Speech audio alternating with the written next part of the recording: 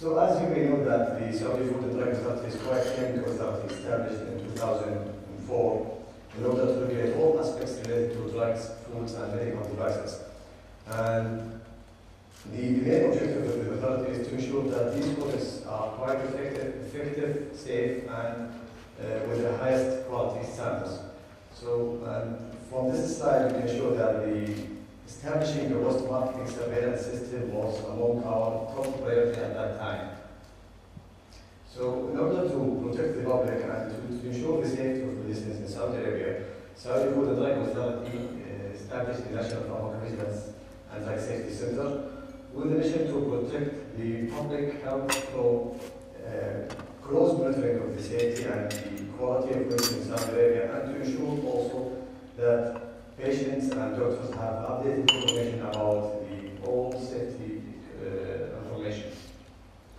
So we have our National Pharmacovigilance safety objectives mainly can be summarized as ensuring that patients use the medicines effectively and also detection of adverse drug reaction at early stages, detection of adverse drug reactions, known adverse drug reactions, and any change in the pattern or frequency of these adverse drug reactions, and also to prevent adverse drug reaction if possible, and to promote the awareness and understanding of pharmacovigilance in Saudi Arabia, and also to ensure that the rational use of the medicines in Saudi Arabia.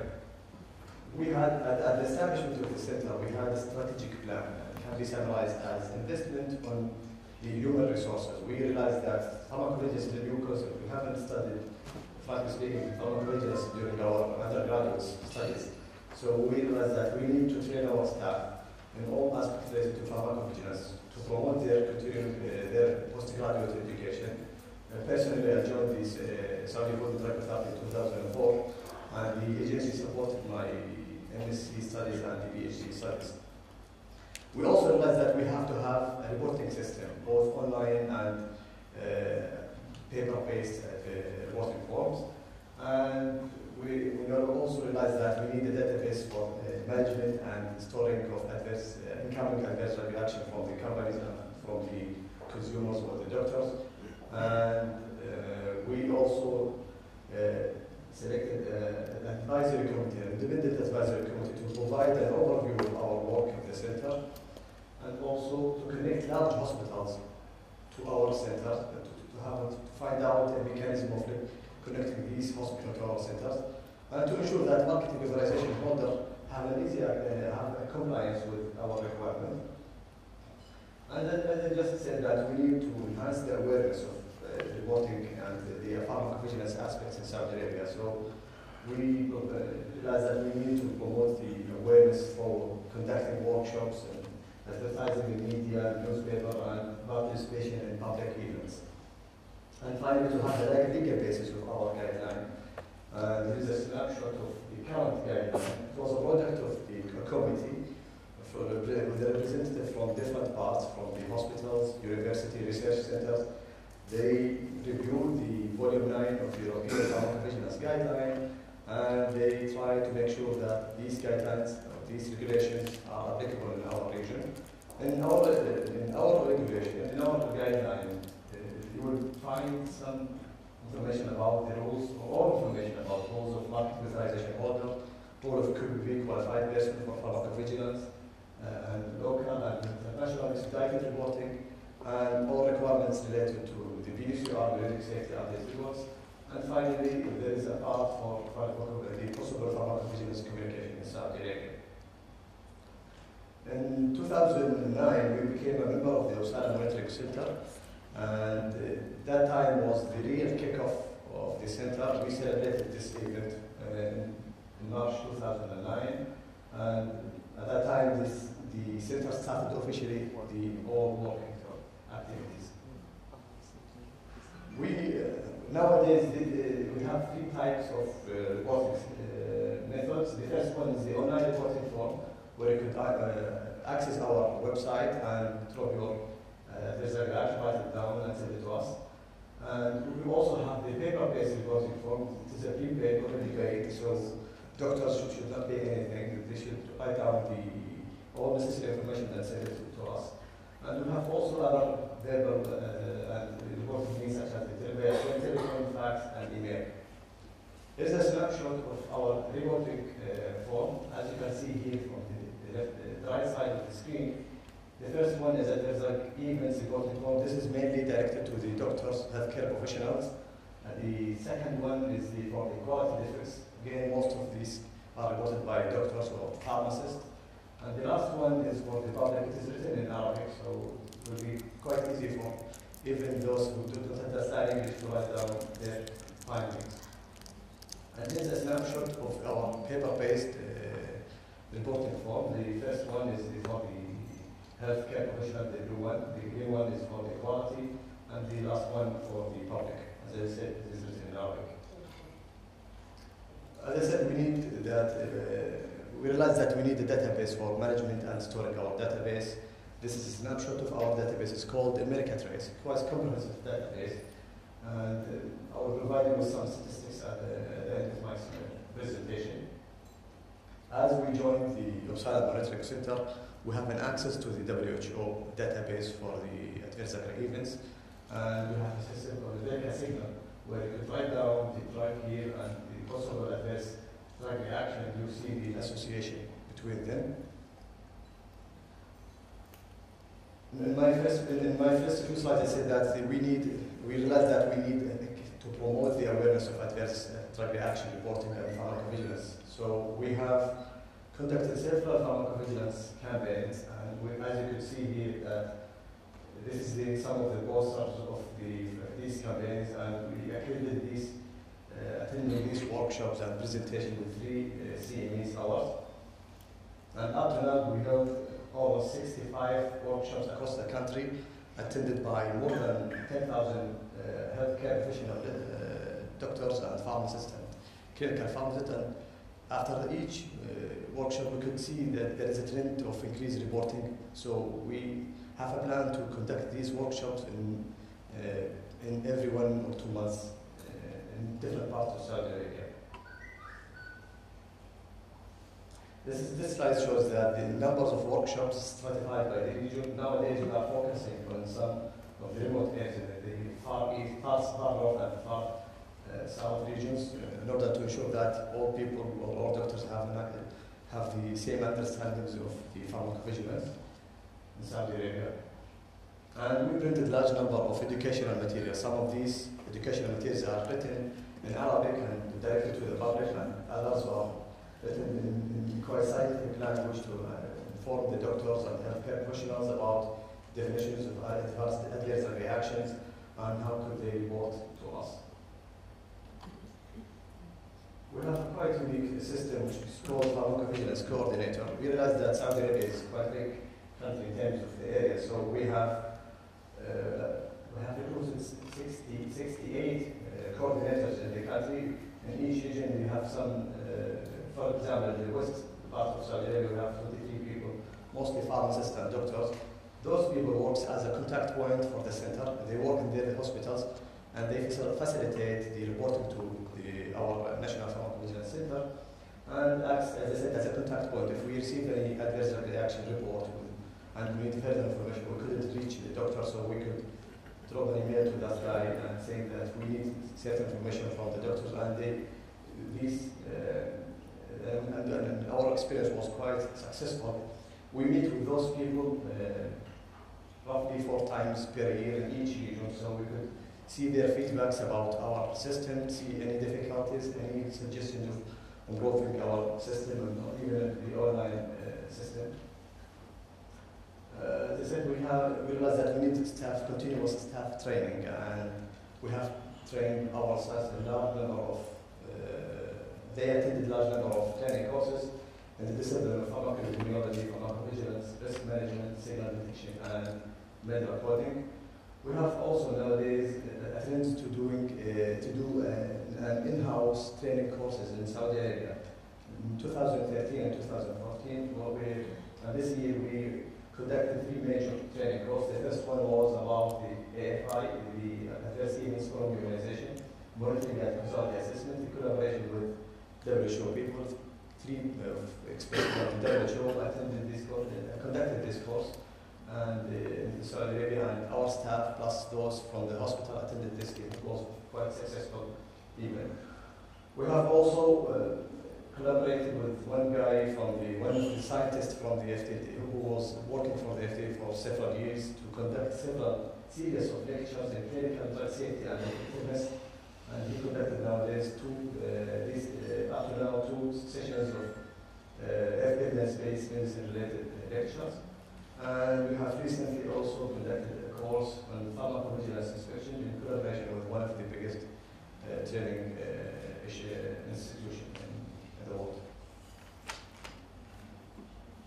As I mentioned earlier, we have an advisory committee. They work to provide an independent overview of our work and to decide whether to request further information and overall our safety reviews and any issue raised.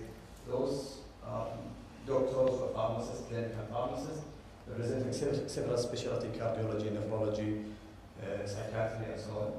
And they, as I said, they provide independent evaluation of our safety concern. As a center, we just provide them with the materials, with the overview, with the safety reviews, and they will decide. So we don't have the authority to decide to withdraw the drug or change sometimes the market authorization of the drug. This slide shows the activities of this work, this advisory committee. Up to now, we held 31 meetings, and the actions taken range from labeling update to withdrawal of drug market authorization for certain drugs. We have a tool for pharmacovigilance communication called the Safety Communication Alerting System. We encourage the doctors in Saudi Arabia and the pharmacists and all those interested in the drug safety to subscribe in our email list, and we provide them with periodic updates of any issues related to drug safety in Saudi Arabia. We also have a tool for the Facebook. We have accounts for Facebook, Twitter, and we provide the updated information in our website just to engage the people to know our activities in the center. Now I will be giving you some reporting facts. Up to now, we have almost roughly 75,000 reports, mainly adverse drug reaction, and minority will be related to medication errors and product quality. Most of these reports coming from the pharma companies, and almost 3,000 of these reports coming directly from the doctors or the public, and I will show you the exact number in the slides. And this is just a slide showing that the adverse event, according to our database, most frequently the adverse events outcome is recovered, resolved, and quite good proportion of these adverse reaction was not recovered or not resolved. And this slide shows the certification of the cases by most frequent system organ class. And as you can see that most of the reports come related to skin, subcutaneous tissue disorder, and injury poisoning and procedural complication. And this slide shows the certification of the reports by companies. As I said, vast majority of reports come from the pharma company, and then by hospitals, doctors, nurses, and clinical pharmacists, and minority from the public. We are trying nowadays to improve these reports coming from the public through continuous promotion or promoting our system in the Twitter account of the Saudi Food and Drug Authority. And as you would expect, this slide shows the adverse drug reaction stratified by seriousness. Most of the reports are serious adverse drug reaction, and the minority are non-serious adverse drug reactions. This slide shows the PCR evaluation. Up to now, we received almost 741 PCRs from the pharma company. We reviewed more than half of them, and almost 60 actions were taken related to the review of PCRs. So I'll be talking in my last part of my presentation about our future plans and future activities. We are going to implement the good pharmacovigilance practice. As Dr. Saad said, that the first day that we participated, most of the countries, the Arabic countries, participated in an effort by the RDs to implement the good pharmacovigilance practice that based on the European one. Before this effort, we started to review the GVB guideline through assigning a committee for reviewing the European pharmacovigilance guideline and to make sure that these guidelines can be implemented in Saudi Arabia. We started to receive periodic benefit risk reports from the companies just to help them, because quite frequently nowadays that the companies do not have the traditional PSUR, so we said that to the companies they might submit the PEPRA reports and we will accept them as a waiver. And here is a snapshot of the Arabic guideline for good pharmacovigilance practice. And as we realized from yesterday presentation that there is a trend nowadays to do the risk-benefit assessment using a structured approach. So we have a plan, hopefully within 1 year, to establish a department for risk-benefit assessment and to see the best framework that applies to our situation. And also to have a pharmacoepidemiology and pharmacovigilance research unit or research department in collaboration with universities, hospitals, and research centers. We know that we can't rely on the literature sometimes because it represents situation in parts of the world, such as in Europe, in America, and this situation might not be applicable in Saudi Arabia or in the region, the Gulf region. So we started the effort. Nowadays we are trying to find the possibility of doing a collaboration with these stakeholders and to establish the center in order to promote the research and any studies that relate to drug safety and support them even financially. We have also the plan to do active surveillance. This step will follow the establishment of the pharmacovigilance and pharmacovigilance research unit, because it will require agreement with different stakeholders in Saudi Arabia. We have also a plan to expand the awareness programs in Saudi Arabia. We have started a collaboration with medical schools nowadays. We started this very recently. We visited those key persons in the College of Pharmacy, College of Medicine in Riyadh and big cities as a pilot, and we will try to deliver several presentations, workshops in these institutions, and also we have a plan to discuss the possibility of making attending these sessions mandatory for the undergraduate students. We started the collaboration with professional society, with the Saudi Pharmaceutical Society nowadays, and we have planned to do this with several professional societies in Saudi Arabia. And as I said in my presentation, that we have also plan to increase the awareness programs in remote areas in Saudi Arabia, in the north and the south region. And from yesterday's presentation provided by Professor Stewart, we believe that we have to listen to the patient. We have to adhere to the patient voice in terms of drug safety. So we started this in a small scale as a research at these days, and we'll see the best and the possible ways of improving this experience and make it one of our assessment to adhere to the patient, especially with some certain drugs where the decision is quite hard for the regulatory bodies. This will make sure that the patient are involved in our decision, and the decision are not coming from the regulatory themselves.